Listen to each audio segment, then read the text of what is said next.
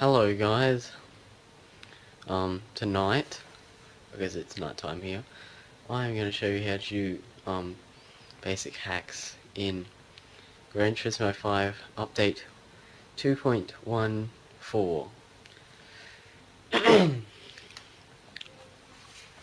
Now I'm going to try and hack an R34 Skyline. I actually haven't done that before, so I don't know how well it's going to hack. So I'll just go into Nissan. I'll go and buy an R34.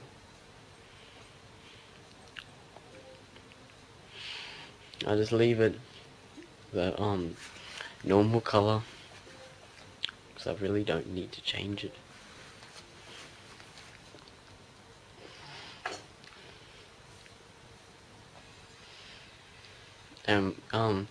This time while hacking it, you actually have to be in the car. So not like garage editor where you have to change into another car. You have to actually be in the car you want to hack. Oh crap, I just bumped the tripod. Great. Well, let me adjust it back. Okay.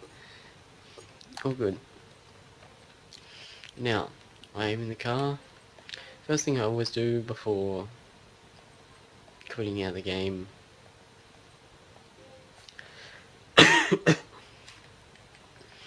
going ahead and buying racing socks, and then transmission,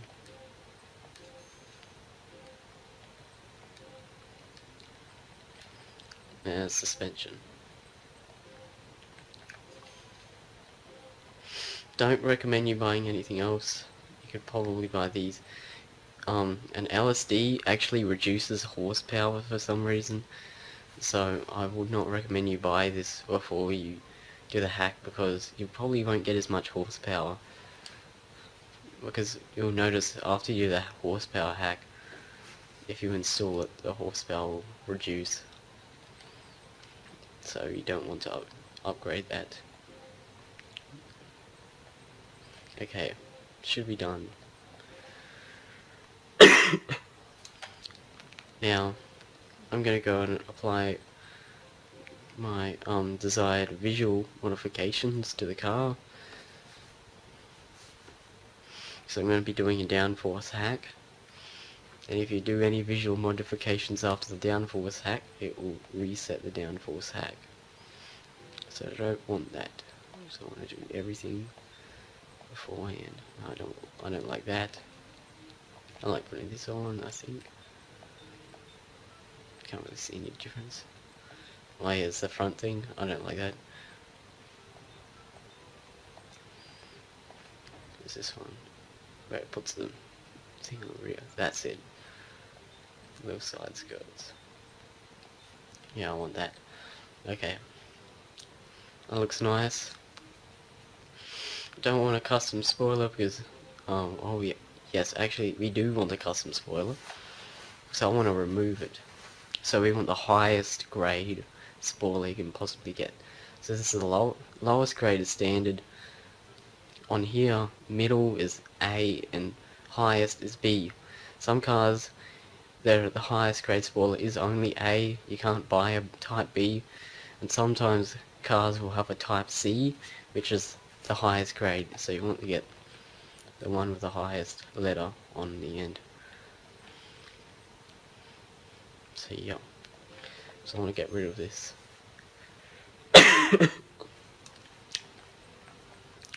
Okay, that should be it. We don't want to change the oil just yet, because we'll be doing it to apply the hack after we get back in the game.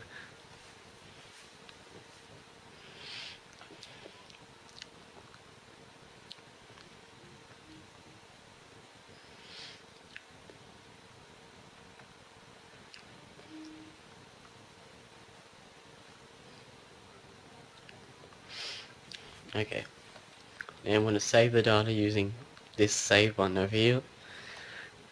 Reason why because, well, it forces a save and you get backup data, which is important because, yes, I have happened to lose my data a couple of times through corruption, and the backup data has saved me.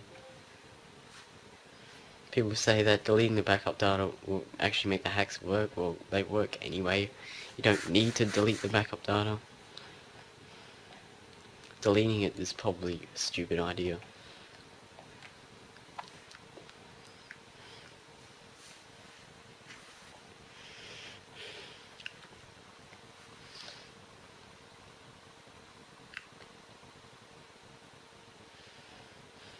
Okay. Now we gotta copy your current save data onto a flash drive.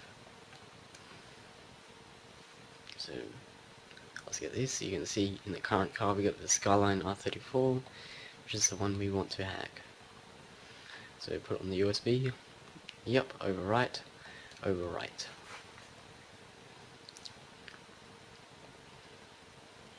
Okay, now we're done. Let's go over to the computer. Okay, so what you do here now is pull the USB out of the PlayStation and put it into your computer. So once it starts up, just ignore all of this. I'm going to put this program in the description. I actually have made it myself, just like Ultimate File Manager.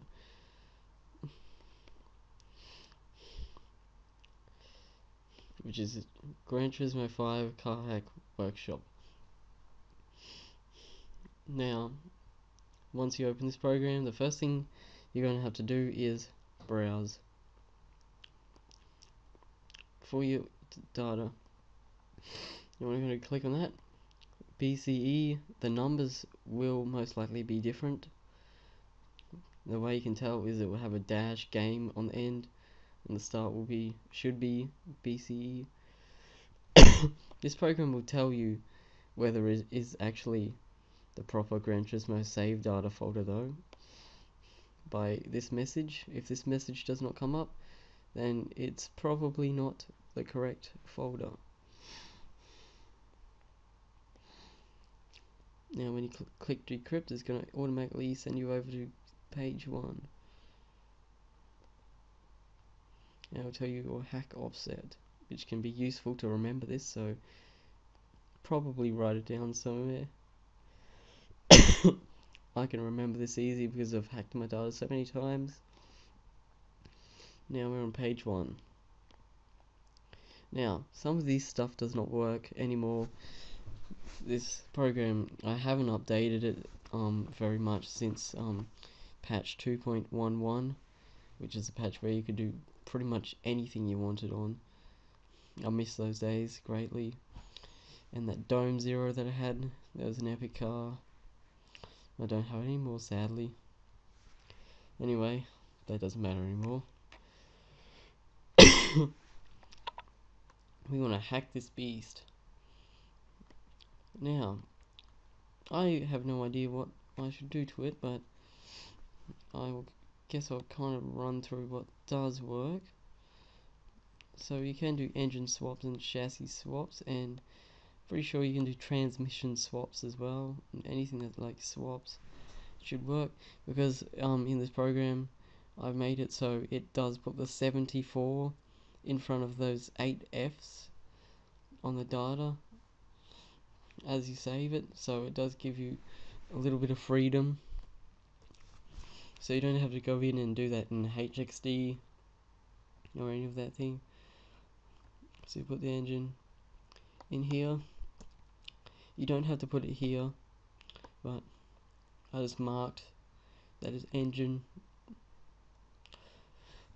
because you can save chassis, so I could rip the chassis for the DeLorean or the X1 and put it straight onto the Skyline right now. And I do not want to do this because that'll wreck the Skyline. I don't want to wreck it. You can make any car 4-wheel drive by clicking this button. That's it, that makes it 4-wheel drive. This is a torque split for the front wheels, so if you make this 30, then 70% of the power will go to the rear wheels and 30% will go to the front wheels. If you make this if you make it like 0, you can make a 4-wheel drive go to 100% rear wheel drive, because you make the 0% of the power will go to the front wheels and 100% of the power will go to the rear wheels. I don't think this works, so don't worry about that one. And neither do these ones work. Now we can save that. Now it's done. Now we can get onto the downforce hack. I always like to have about 15 to 20 on the front and about 40 on the back. It makes the car stick to the ground a little bit better, but in this case we're going to raise the horsepower, and hopefully it will raise very high. So I actually want to put a lot of downforce on. You can have up to 255 on either the front or the back. So I'm going to put 200 on the back and about 50 on the front. Now, I don't know how well these ones work. And I also mentioned about getting rid of the spoiler. You can still do that. Click on the help and you will see, make sure the higher stage spoiler is installed. Yes, it has, and it increased the value by 1. So you can see there, you have to put the 0 in front, otherwise it will not work, because this is hex. This is a hex value, so you could put FF in there if you wanted to, but that wouldn't work. So we want 03.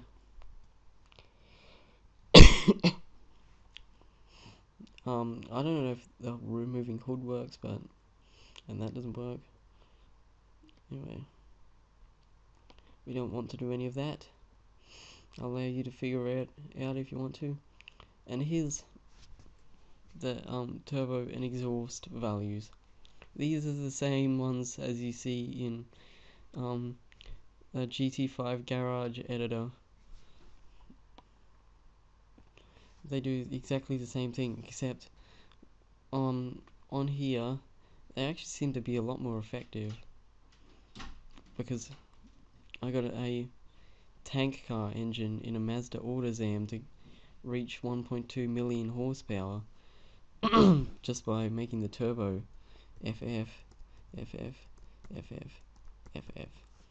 That's it. You should be all set. Now if you have any paint codes or anything, you can put them in here. I don't have any at the moment. I used to. There used to be a website on NextGen which you could get the paint codes off. You could do the borroglitz and get $20 million. I don't know how well $20 million works anymore. Might as well see if it works. And okay, let's save. Make sure everything's good, which it is. That's the way I want it. And finally, you click encrypt. And once that comes up, you can unplug a USB and plug it back into the PlayStation and copy your data back. Okay, we're back on the PlayStation. There's my USB. Now we gotta copy the data back onto the PlayStation. So yep, override. Now this speed backup data is useful. Sometimes it won't work. Like I did that 20 million horsepower hack thing. I didn't know if that 20 million horsepower hack would actually still work, so it could possibly corrupt my data, which is why I want the backup data just in case. So we go into the game.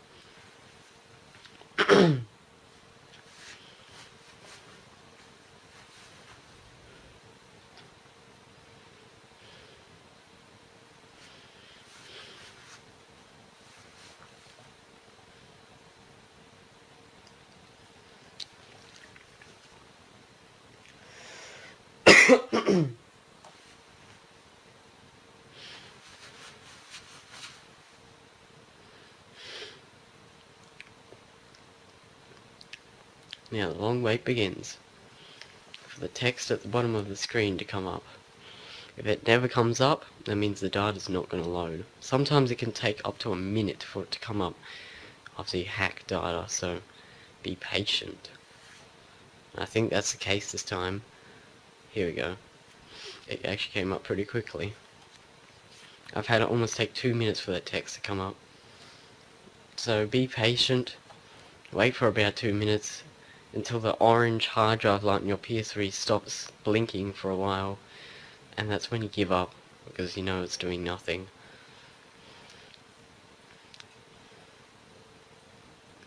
Now the Skyline should have no spoiler, and should have quite a bit of horsepower. I don't know how much horsepower I actually gain. I don't think this is actually the best car for horsepower, as some cars actually work better than others.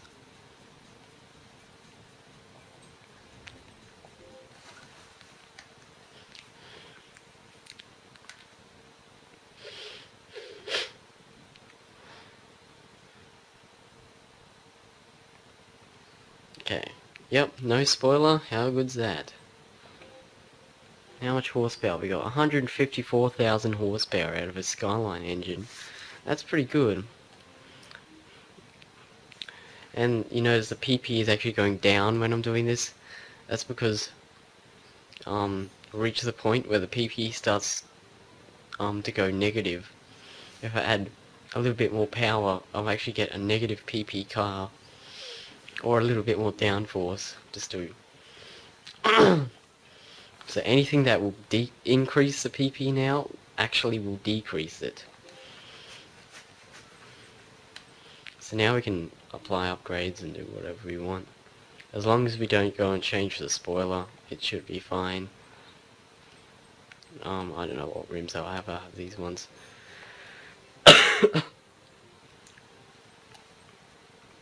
And I'll just go and paint the body. I use Garage Editor to give myself a matte paint through tickets. I'm pretty sure it's tickets or whatever. I know what I should have. Let's check out matte black. I haven't actually used matte black that much. That's alright. I actually like matte red better.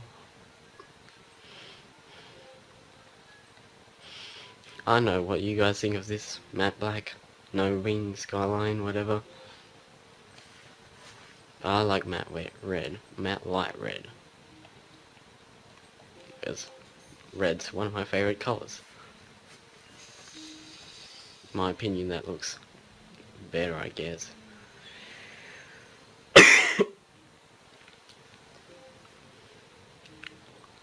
Now it's time to test this thing. I actually don't like these kind of cars that have over 10,000 horsepower, because that's ridiculous. You really can't do anything with the car. And the transmission hack is very, very touchy. It only works sometimes. So it is actually quite hard to make the car go over 999 miles per hour. So I really don't bother. But you can do it using the transmission editor in the car hack workshop. And check out this torque curve. That's horrible. Go from 154,000 horsepower to 0 halfway through my gear. Oh well.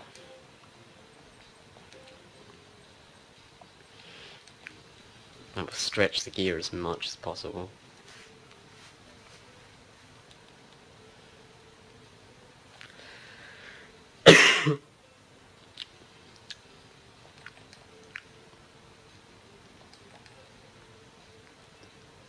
Probably should have put a Red Bull transmission in it, then I would have at least got 1,500 kilometers an hour out of its top speed.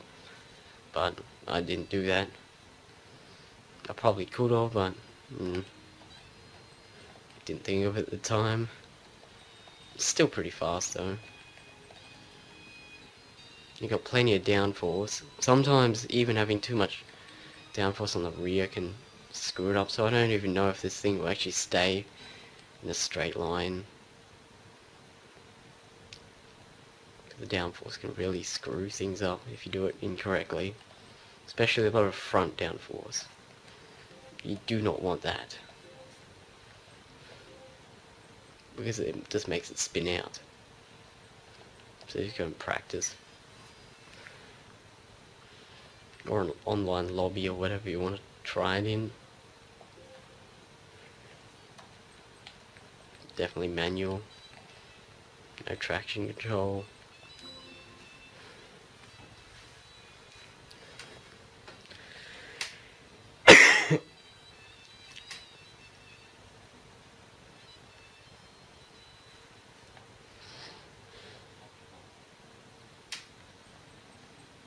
Okay, driving options should be all set. Let's go, let's try this thing out.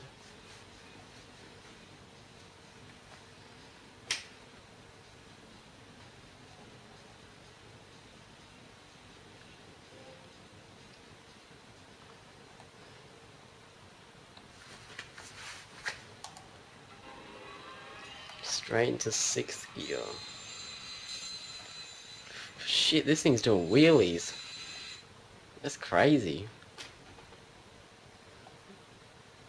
Ah, it's not going any faster because of the big dip in power halfway through the gear. You can see that it's not going any higher than about 9,000 RPM. It's just sitting at 9,000. But it's sticking to the track really well because it's got 200 downforce on the rear.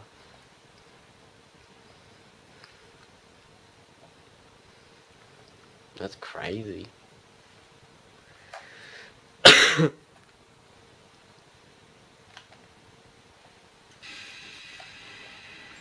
See how well this thing accelerates.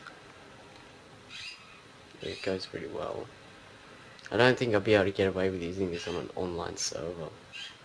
I think I'll probably be kicked by the host. It's very hard to control this power.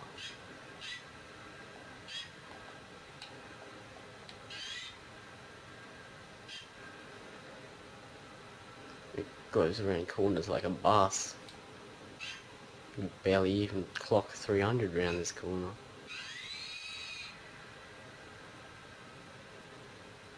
Piece of crap Skyline. They're good cars, but this one isn't. This one's just not cooperating with me at the moment. That wheelie.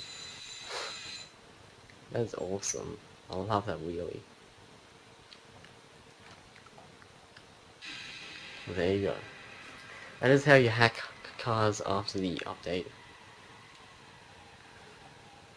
It's very simple with my program, and I will put it into the link into the description so that everyone else can use it. It's better than using HXD, I can tell you that much. I'll end my video here. Post a comment, or rate, and subscribe if you wish.